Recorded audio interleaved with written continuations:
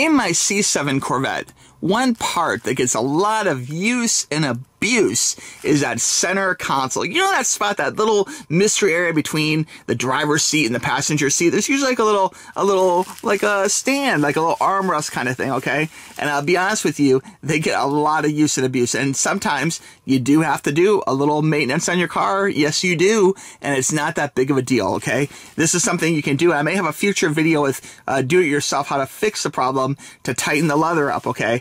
But another route is to actually buy a whole pre-done lid, okay? And if you go back in my queue, you'll see I've already placed it once, and this is actually the second time I'm replacing the center thing. And you know what? Does it look bad? No, it's okay, you know, but, you know, I like my car to look its very best, you know. I love my C7 Corvette, and I like to take care of it with fine quality parts and maintenance, okay? So that's where this comes in. I'm gonna go ahead and open this up here for you and give you a little peek at this. Okay, so this is how it came, and this is one where they basically, I was a company, you know, resurfacing them and reselling them. And I will have a link for some of the tools you can do to do this yourself. It's really not that hard. And again, in a future video, I may actually show you the process. For me, I work a lot of hours, and I just wanted to make sure that I had it done, and I wanted to go ahead and not deal with some of the do-it-yourself crafty part of this. But it's something which is great if you can do it yourself, if you have the time and the tools for it to do it yourself. And I will have a link for some of the tools like the spray adhesive and that kind of thing down below from Amazon. So it's really easy to get this stuff. It's not like, you know, rocket scientist or brain surgery or something. This is something you honestly can do yourself. Now, they packed it very nice. I do appreciate that too. It's nicely packed, so I know we're gonna have a good little armrest here. Let me show this to you. And you can see how it comes down. This particular one here uses the backing from my old one, okay?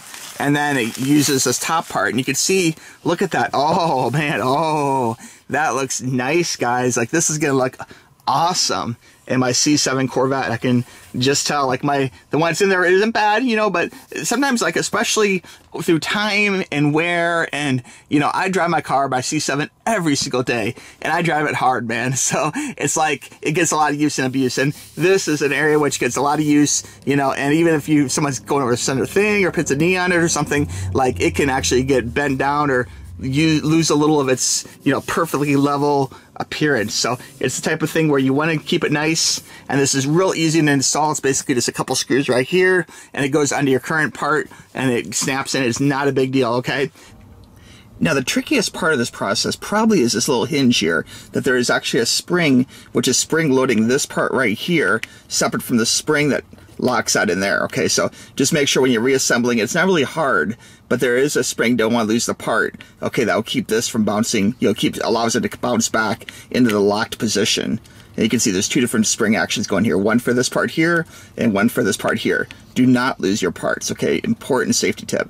Another tip is it actually uses the 10 size ratchet. Okay, so this is one of the hex ratchets here. So you can use like a little mini one or a screwdriver, but I find the ratchet worked really well. And these little stoppers here, originally I thought they were like glued down or something, but they're really not. They just kind of push into the hole. So just make sure you have the screw tightly in there. You know, don't want to strip it either, but just have it in there good, and then go ahead and just press it in. For example, you can see no glue or anything. Right there, there's a thing. You can see we're just gonna pop it in the hole. Just like that, press it down, and it just kind of goes in. It will stick out just a little bit, and that's normal. And these come out just as easily. If you use a real small screwdriver, like a jeweler's screwdriver, you can pull that out without damaging it, which is good too. But there is no adhesive or anything like that, so very easy. And here you can see the beautiful leather all ready to go, and ready to go into my C7 Corvette. All assembled, everything's working good. We got the latches working nice. All the springs are working as they should be. So very, very good. Really not hard. You can do this yourself. But anyway, guys, this is something where you can actually fix this yourself. So if you're looking to learn how to fix this yourself, shoot me a little message. tuxtoys@gmail.com. I almost bit my tongue there. It's something you can do, okay? And all it takes is a little bit of adhesive, a little bit of time. Basically, what you have to do is you have to stretch the leather, which you can see, like, you can almost see the adhesive right in through there, where it's like done and kind of pulled. And you can use some clamps, keep it real tight, and you can see the end product really looks stunning. It looks really, really good. So anyway, guys, if you have any questions about Corvette care or any sports car care for that matter, shoot me a message. toys@gmail.com. It'll give me an idea for your future video, and I'll try and help you out, okay? All right, friends. I want to thank you for watching this video. Be sure and check down below for those links, and we'll talk to you soon, okay? Bye-bye.